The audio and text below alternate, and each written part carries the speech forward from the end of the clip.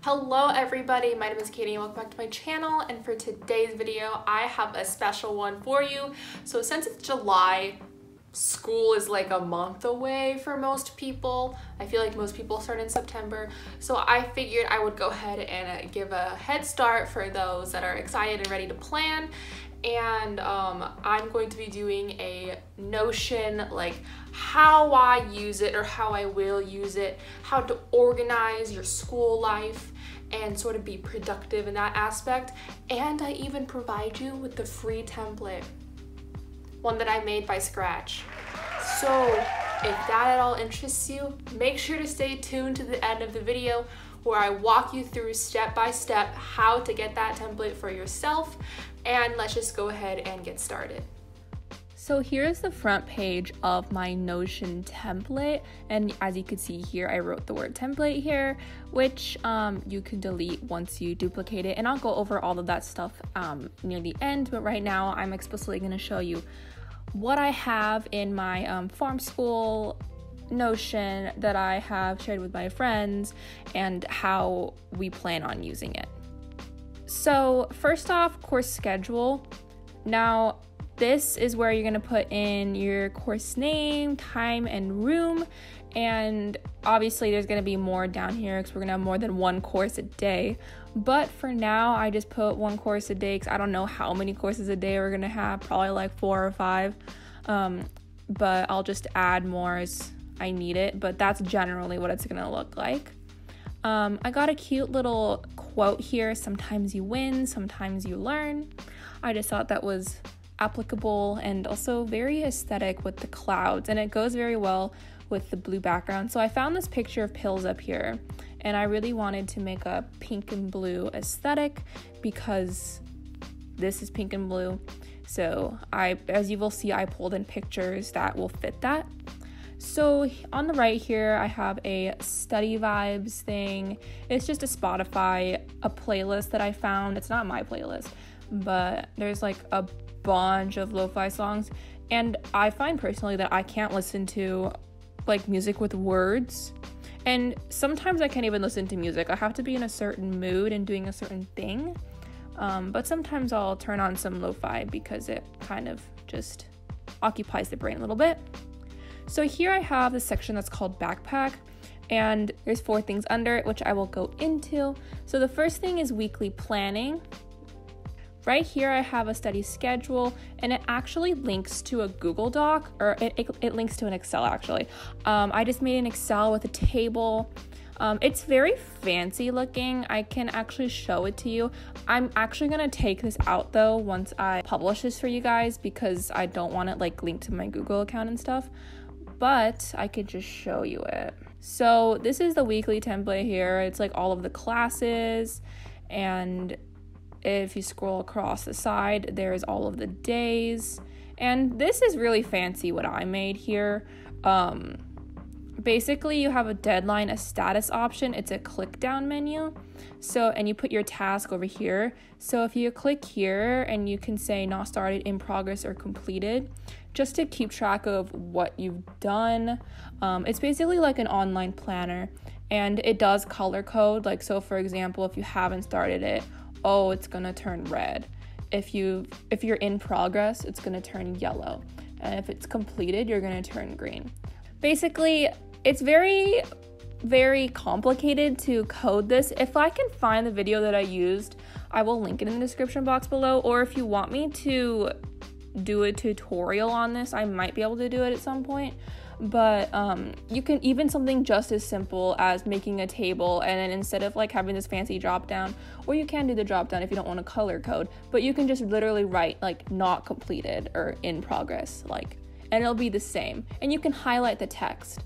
So that's basically this, and there's a page down here for me and my friends that I'm doing this with. So I will exit out of that and we'll go back to the Notion. So here below that we have this week's exams, and if you click this button here, I'll just do it as a example here, you can type in like, oh, I got a physio exam, right? And maybe it's on August 25th, I don't know. And so once it's done, you can check it, and it kind of crosses it out like that. So I'm just going to go ahead and delete this. So then have a cute little quote here. If the plan doesn't work, change the plan, not the goal, which is very important. I try to put sprinkle a lot of quotes in here that speak true to school, because this is a school planning thing after all. Right here, I have an August 2021 calendar.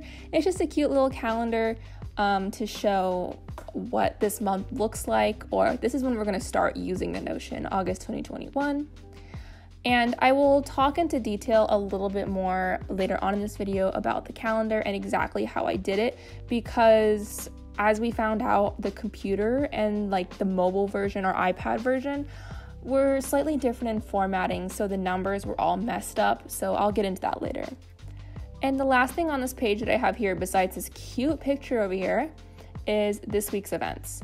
And so same deal, you just click the drop down and you can add events and check them off. See, just like before. So I'll delete that.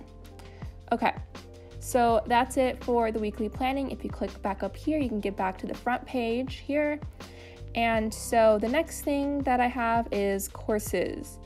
And obviously these are the courses that we're going to be taking in farm school, but you can change these out to be the courses that you're going to take, and also change the pictures. So you would just do that by clicking on it and typing it here. You can click on the photo here and say add file, and then click here and delete that. So that is that on this page, very simple. And I should show you that once you click on here, you can have different documents. So if we have compiled notes that we do for study sessions or whatever, we can click on a separate page and just kind of have it all organized there, and we can all access it. So I'm going to click out of the courses now, and I am going to show you office hours. So this section is for office hours to kind of keep it all organized and stuff, because it can get kind of confusing, like, oh, what professor has office hours when? I don't remember. Where is that syllabus that I put? Oh dear, I don't know where it went. Well, don't worry, you can have them all compiled here. So basically, just put the name of the class here, the professor, and then the day, time, and location if they have different office hours. And if you need to add more, you add more. I only put 3 classes here. We're gonna have like 8 or however many, but yeah, if you need to add more, you can add more. It's very, very simple. You just click the plus here. You can type in, stuff. I can't spell apparently, and you just say turn into, maybe, there we go, turn into, and then heading to, I feel like, yeah, right, and then it's just that easy. And I don't know why I automatically colored it, to be honest, but you just click on color and it will show up there. So that's how you do that. Very simple to add it. I got the basis there for you guys though, if you want to use it. And the last thing that I have on here is the extras, and this is where the calendar I was talking about comes into play. So I physically had to type out and put spaces, so there's a bunch of spaces here in between here in order to make the calendar, since this looks kind of funny on mobile. It doesn't look the same as it does on a computer. And so to fix that, I just took a screenshot of this and imported it on the other page. Obviously, if that's too much work, you don't have to use that. You could just delete the whole entire calendar section, or you can Google like August 2021 calendar and stick a photo there. But I really like the aesthetic of the words, like how this looks, so I just decided it's not that difficult to do it, so I'm just gonna do it.